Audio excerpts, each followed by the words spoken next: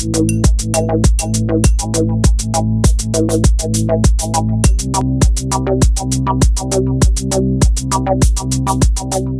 industry's biggest trade show is on the horizon, and while we're sure our invitation got lost in the mail, we're still excited to see what will be announced.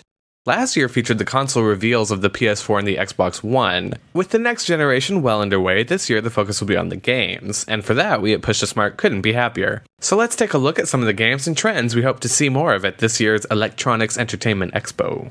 Okay, so, I guess maybe we should do just a really brief looking at last year. What did you like? What didn't you like? PlayStation and Sony were really sassy. They were so sassy, and I lived for it.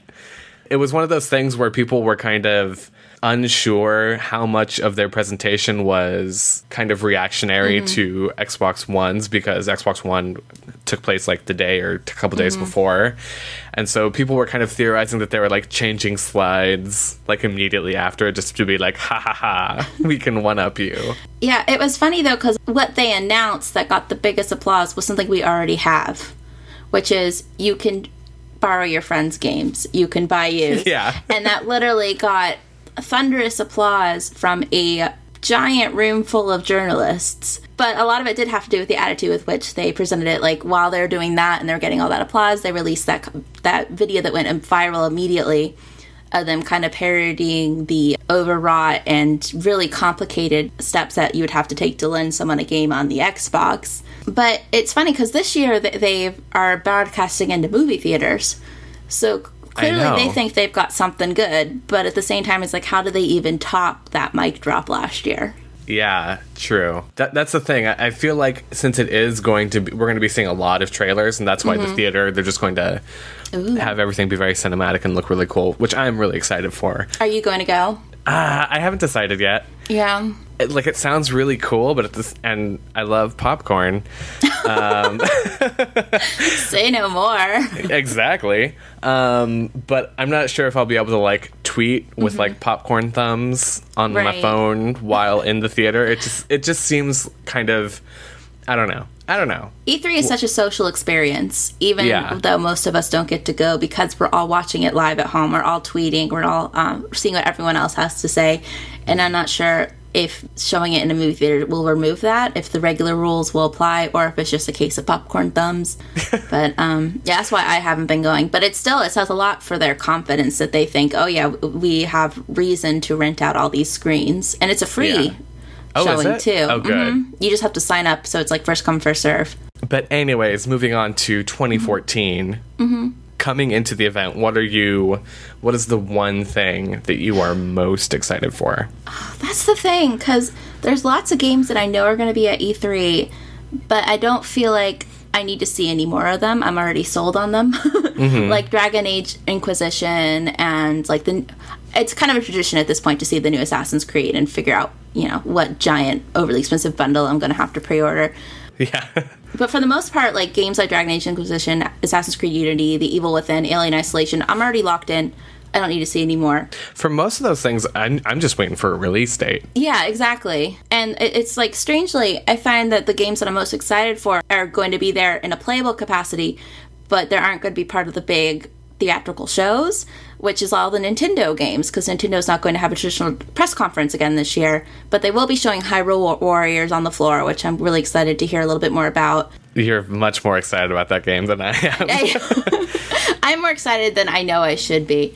And Super Smash Brothers, of course, they're doing that demo. They're demoing it in Best Buys again. But one of the things is it came out, they're looking into using the NFC tech at E3, and they didn't go into what detail as far as what that means, but of course Disney Infinity has had so much success, and the Skylanders have had so much success.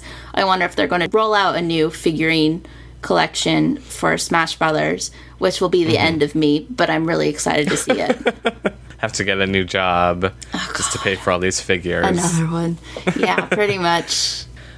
For me, I'm actually looking most towards Ubisoft, because I just need information on Beyond Good and Evil 2. It's just been teased out over the past, 5-6 years. Just the tiniest tidbits, and it's been holding me over till the next year when we get barely anything. So I'm hoping this time we actually get something concrete, even if it's just to say, you know what, guys, we can't do this anymore, which is fine, because Beyond Good and Evil, the first game, it's fine. I can have it the way it is. Just stop stringing us along. Speaking of which, I also need Sony to cancel The Last Guardian. Like, enough is enough. It's become a joke.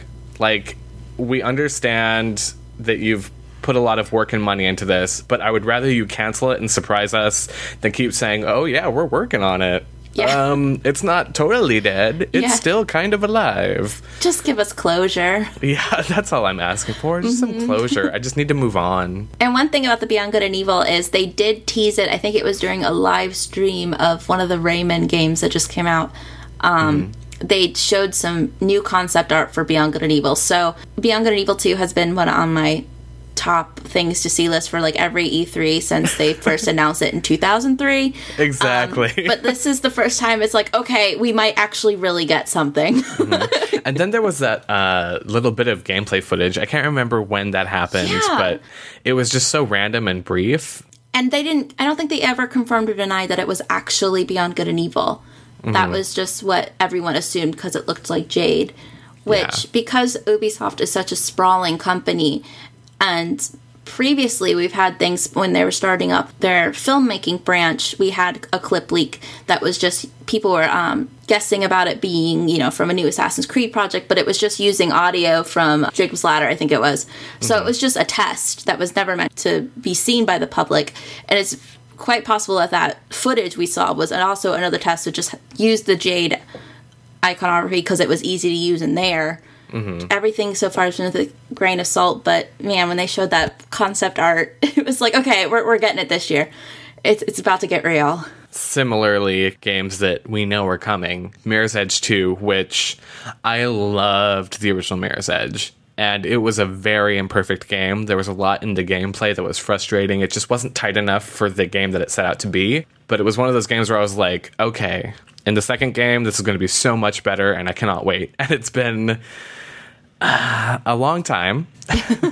And then they kind of announced it last year. And so hopefully we're going to see more of that. It was kind of mentioned that they were rebooting it in a weird way or something. I don't know. I'm very confused. I just want a bit more clarification, preferably a release date, because things keep getting pushed back to 2015. I'd like some more on my plate this year. Yeah, I still haven't played the first one. The commercials made me motion sick, and I was just like, maybe that's not a good sign for me. But it was such, from the outside, it had such a distinctive art style and aesthetic, and it would be really cool to have more stuff like that than just, you know, another game about Space Marines. Yeah, I mean, like, when it came out, it was so different because it was vibrant and bright, and it was a first-person game that was more about exploration and just being cool and sliding and jumping. Right. I loved it. And it was from EA, which is the big thing. Like, there's tons of games out there, like millions, but this was something that a big company put money behind that wasn't about Space Marines. Like, that's huge. And it's really nice to see them maybe giving it a second chance, even if I might not be able to physically play it. And then another thing that I'm kind of curious about, because we kind of talked about Xbox's presentation last year was really lackluster, and part of it was they were really trying to sell us on that kind of convergence theory and the idea that they have finally created the black box that will do everything. And they just announced that they are dropping the Kinect from bundles to also drop the price. So almost everything now. Yeah, so that basically kills their multimedia pitch from last year. So I'm wondering how that will affect their presentation this year. And games like D4, which was the only Xbox game I actually wanted to play, which I think depends on the Kinect. Like, what does that mean? That is a good question, because I'm well, it's kind of one of those things. It kind of reminds me of when PlayStation was like, oh yeah, we have a motion controller too. This is the Move. And so a lot of things kind of got shoehorned in. For example, like Heavy Rain was going to have a bunch of DLC, but because they had to like remake the game with Move controls just to support this new product, we didn't get any of that. So I feel like it's going to be a similar situation in that some things are going to get left by the wayside to kind of shoehorn a more traditional console experience into their games.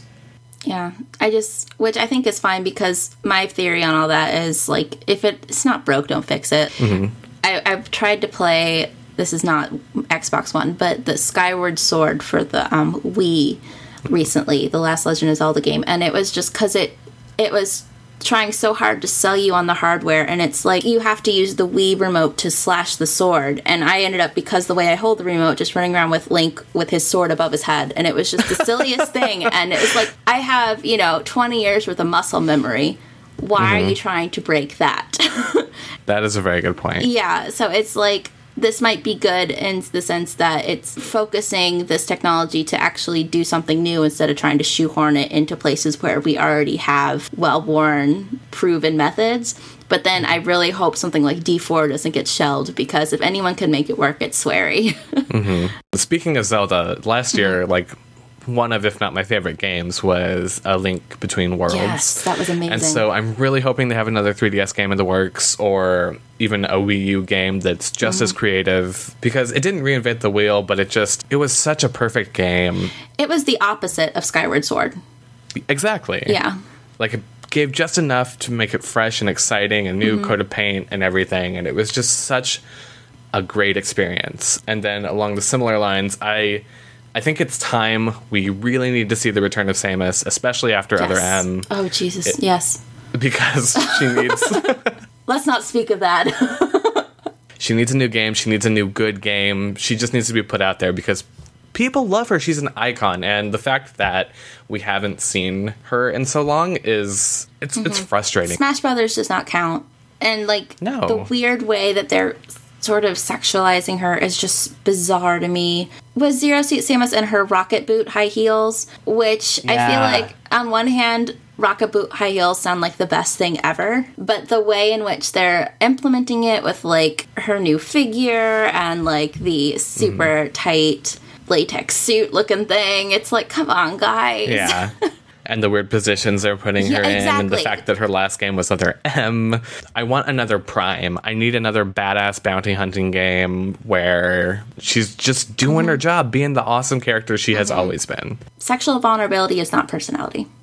There are always games that they announce at E3 that come totally out of left field that I ended up being more excited about than anything. So I think that's kind of an important note for, like, last year it was Octodad, and the year before that it was Assassin's Creed Liberation. So it's like, while I'm excited for these games and for other games I'm already kind of sold and don't really need anything besides confirmation, I'm also really excited for that left field surprise and where it will be coming from. Yeah. One of the really random out of left field surprises last year was that Square Enix was taking Final Fantasy 13 Versus, which was kind of like the last Guardian of Square Enix, where they were like, no, we're still kind of working on it, maybe, I don't know, and then they're like, actually, we're just gonna make this the next game. Why the hell not? And it's Uncharted 4, basically. And it's one of those things where it looks interesting in a way. It's much more action-oriented than any game in the franchise thus far, but I'm really disappointed looking at the cast list.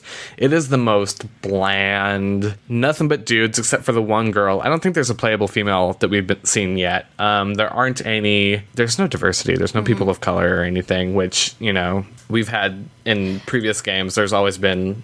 But then they've had an afro with a bird living in it or something. So it's not... Exactly. It's, like, it's not the greatest. I was kind of like the Final... I said Uncharted 4. The Final Fantasy 15 trailer looked really good. But at the back of my mind, all I kept thinking of, but Dirge or Cerberus.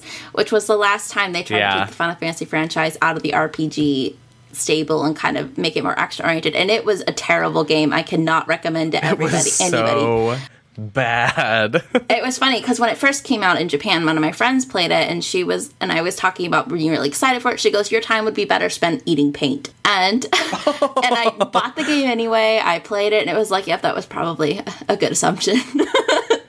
And it was one of those things too, is like, I was playing it and I was like, why am I continuing to play this? This isn't good. It is merely Final Fantasy, and that is why I am continuing. Well, I bought it because I'm semi-completionist, and like I had bought the Gawked single box set, which there was like the limited edition Gawked single that was the size of the game, and like the soundtrack that was the size of the game. So then there was like a game-sized hole that I needed to fill. This is what happens when you do this stuff to J-pop fans. You force them to make and play bad video games. And that was the last good Gox single, so it was like everyone just... No one came out of that okay. But it's like Final Fantasy 15 and Kingdom Hearts 3. I feel like we might see a little bit, but Square Enix has such a much bigger presence in Japan. They have their own, like they have the Square Enix parties or whatever, like the big trade shows basically that are just their games that their fans can come to. They have Tokyo Game Show. So I'm wondering, I feel like for those games, we're not going to see as many big things from them. I feel like they're going to save those for their home turf. Yeah, I don't think we're going to see any new games from them. I just think we're going to see a bit more for Kingdom Hearts 3, a bit more from Final Fantasy 15, maybe like an expansion for 14 because that one's been doing really well, and then probably a release date for Kingdom Hearts HD Remix 2.5. There have been some kind of interesting announcements leading up to E3. Like we got our first look at Battlecry. Is another kind of, it looks like another giant multiplayer game in the sense that like Titanfall was basically all multiplayer, even as so they claim. I haven't played it yet with like a single player aesthetic, and it's free to play, which that makes me kind of nervous. But I really like the idea of just this massive multiplayer hack and slash brawler. The concept is really cool. Like it looks cool, and so long as the gameplay is fun, I'll totally be down. Yeah, it has a very distinctive voice from its premiere trailer. But then again, another one of my favorites from a previous E3 that had a distinctive voice was Overstrike, that Insomniac game that got reduced to Fuse when it finally came out. Like, it lost all of its personality. It was this game, I think it was from Insomniac. It had this really just fun trailer where it introduced you to 4 different characters, and they all worked together as a team, and it was going to be one of those 4-person co-op games. And then it came out. We didn't hear anything about it for months, and then it was released as this game called Fuse, where all the color and personality was sucked out of it, and it was just like, oh. So I really hope that does not happen to Battlecry, is the moral of that story. Kind of a similar thing, The Order 1886, when I saw that trailer, I was like, this is cool. But I definitely had my reservations, because there was just the one girl, and I was like, oh, okay, she's going to be the token woman. There aren't going to be any people of color, because you can put fucking monsters and vampires and demons in ye old time Britain, but you can't put any people of color in there because they just didn't exist, you know? They weren't invented by then. Industrial Revolution, man. It's just that trope that is... It would be hilarious if it wasn't so fucking sad. Yeah. So basically what I've read since that reveal trailer has not been allaying my fears. Yeah. So, not as excited. I can't get into that. Like, even the first trailer, like, it looked really cool, the setting, and then they revealed immediately, like, oh yeah, it's a cover-based shooter. It's like, really? You're gonna use that awesome setting on a cover-based shooter? Like... Yeah. And I was actually just reading a recent article, and it was talking about, like, oh yeah, I got to play this gameplay of the game, and there are all these different paths that you can take to get to your goal. And I died on every single one of them except for the cover-based shooting. And I was like, well, shit. Yeah. Well, that was my experience with The Last of Us. It was like, you could use stealth, and I died every time I tried to use stealth. Oh. So maybe it's just a skill thing, because I know I was not good at that. As far as, like, trends go, this kind of, goes with The Order 1886. I would definitely love to see more diversity, of course, more women, more people of color, more the gays. Which, this year at GDC, they honored Feminist Frequency for her contributions. So that kind of gives me a little bit of hope that she's receiving such visible industry credit for the great work that she does. And we also had... The Last of Us that had very visible gay characters, and it was received very well. We've had the second, I believe it was the second very successful GamerCon, things like that. So feel like the visibility is there, and I always go into E3 optimistic and then leave like, oh, I hate people. Last year I wasn't as much hate people-y, so maybe this year will be the turning point. Yeah. Here's to hoping. Yes. Don't let us down, even though we'll inevitably be somewhat let down. Don't let us down too much. Do you have any, dream projects you hope they'll surprise you with? Oh, God. I will... So, this is one of those things that I almost don't want to say it because I worry that if I say it, I'll jinx it. But one of my dream projects, and Telltale Games, listen up. If Telltale Games did a The Thing game, that would be brilliant. That would be perfect. It fits everything that they're about perfectly, and I think that they would do brilliant work. Oh my god, why does that not exist? Exactly. That's why maybe if I have people say it enough, I don't care. You can take my idea. You don't have to pay for it. Just freaking do it. Get those rights. It's probably not expensive. I mean, just do it. Oh my god, that would be amazing. What about you? Dream project? Mine, nothing as good as that, I'm sure. Nothing as good as that. Kidding. I would just love Square Enix to come out and be like, we're sorry for the third birthday. We're rebooting the franchise. Yeah, we're rebooting the Parasite franchise. We're giving it to another studio that we've acquired over the years, because that's just what Square Enix does. Written by Rihanna Pratchett. Yeah, we're just going to let other people play in our sandbox for once and see how it goes. Like, I would love for more studios to do what Konami has done with Silent Hill, even though it has not always worked out in its favor. But Silent Hill Shattered Memories, to me, was the perfect way to do a reimagining. And by giving it to another studio, saying, this is the world, these are the themes, have fun. They come up with something that really sticks to the spirit of the original, but is also totally unique and doesn't trample the original. And I would just love, especially with Square Enix, who has, every time they don't make their ridiculously high goals for a project, just kind of shrug and buy another studio. Use those. Let them play in your sandbox, whether it's Parasite, whether it's a Final Fantasy side project. I don't care. I would also settle for Nintendo giving us a Professor Layton versus Ace Attorney release date for the US. That would be nice. I'm not asking for much, I don't think. No. Hasn't it been released in Europe for a while? Yeah.